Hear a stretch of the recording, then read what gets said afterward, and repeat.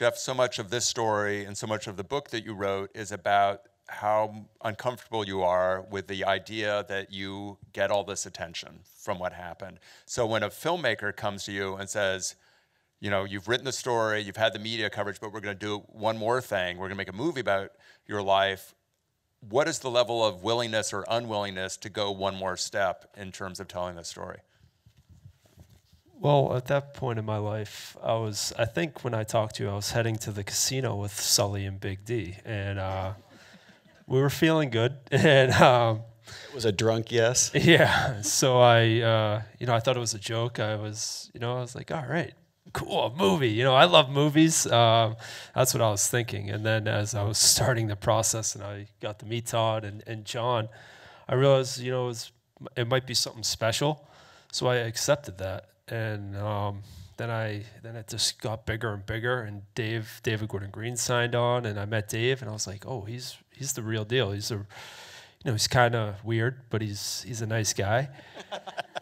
And just from what he was talking about, I knew that he wanted to do a real film about this, and it was going to be honest and real, and that's how Dave is. And then Jake signed on, and it was just like, wow, this is really going to happen. So, I mean, it was tough, but it was also cool because I didn't know what was going to come, and I love movies, so I was kind of excited to see what this was going to be like. John, there are probably two different versions of this story that you can see. There's the film, and then there's the book, and they're very different things.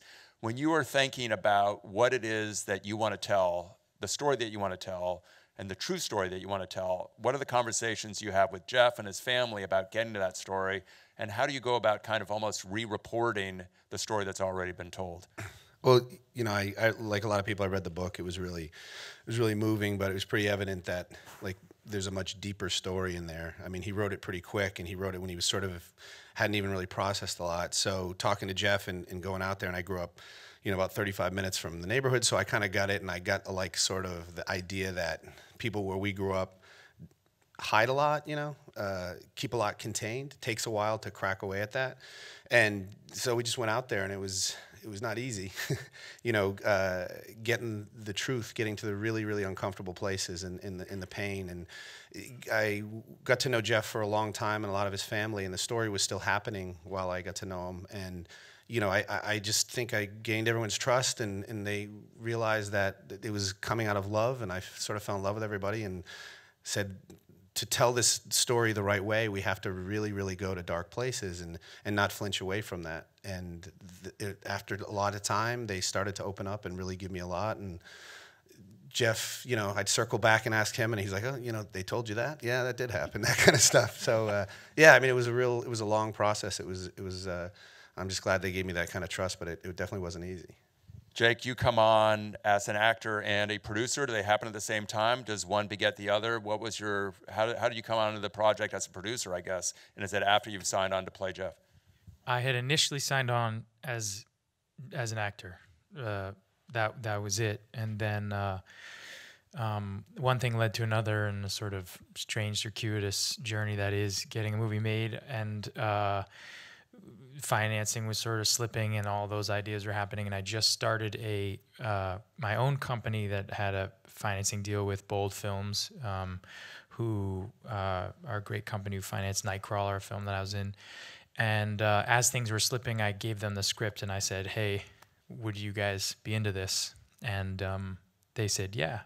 And that's how I became a producer on the project. And then we were, making the movie all together. And then yeah. Todd, why is David Gordon Green a good choice as a director for a story like this? Because what John's just talking about, you've opened almost a Pandora's box, because you're having this conversation as a screenwriter about what heroism is, and you have to make a movie that embraces that but doesn't take advantage of it. So you're not cashing in on the very idea that you're trying to examine.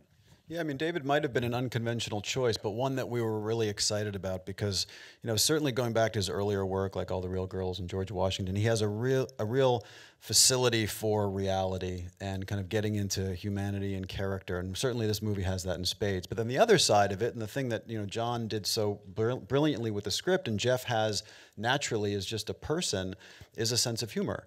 And how do you kind of put the release valve into those extremely dramatic moments that we knew we were going to be having in the movie? And David also has a really steady hand at comedy. So the idea of someone who can kind of thread the tone between those two felt really important for this movie. And he came in and sat and kind of really just got the script and embraced that whole idea. And because he's a guy who's done so many different kinds of things in his career, tackling something brand new for him was a new idea. So it was kind of a risk on all of our parts, but I think, both personality-wise and tonally, he was the right guy. Jake, I want to ask you something about playing somebody like Jeff and the way in which he is seen and the way in which that reflects on what you do in your line of work. And I came across a quote from Tom Hanks where he's talking about Sully. And I think it's a really good line. Here's what Tom Hanks says. There is this projection that is put upon you as an actor that because you played these guys, you actually have some of their attributes. Believe me, my skill set is to make it appear as though I have these attributes without having any of the actual attributes. That being said, as an audience guy, as a guy who saw movies as I was growing up, the power of the cinema and the power of the heroic vision, the guy you can rely on in motion pictures makes you feel as though when you leave the theater that you spent that time very well and that you have some degree of greater confidence, that you belong to something bigger than yourself, and that there are people that you can have faith in. Amen. I mean, I don't know. Yeah. Yes, I think that there is an enormous part of performance and acting that is wish fulfillment. Mm-hmm. I think that when you have the opportunity even to pick the roles that you choose, I think you end up sort of trying sometimes that unconsciously moving towards people you would like to be like. Mm-hmm. In my case, that's not necessarily true most of the time. But no, I think the idea of physical strength is something that I always wanted to explore. There's a lot of things you wish to explore and wish to think about yourself. Mm-hmm. And then there's Jeff. And the realization that no matter what I did or no matter how hard I tried, I don't think that I would have probably been able to survive. Mm-hmm. I don't think that I would have probably been able to have the strength that this man has. And having to play that well somewhere, knowing that is, I think, actually Jeff's journey. Yeah, and so that was what I discovered along the way, was the idea that it is always the doubt, it is the thing in your mind saying, I can't do it, that makes you ultimately, if you're still here, do it.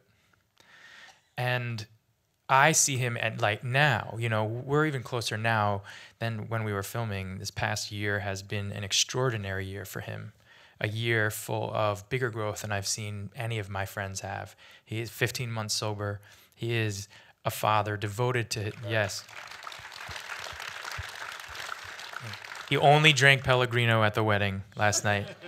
I know that for a fact, right?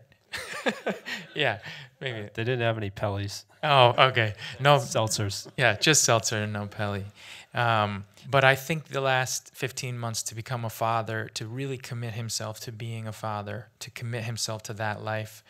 And, I think that growth is extraordinary. And so to me, all I can say is in those moments of doubt, those moments which I have constantly, where I don't believe in myself, I always think of Jeff. And playing him was an honor because by proxy, I got to feel the extraordinary love that is passed his way that helped him survive. And it has been truly the greatest honor of my career and definitely one of my life. And that's that.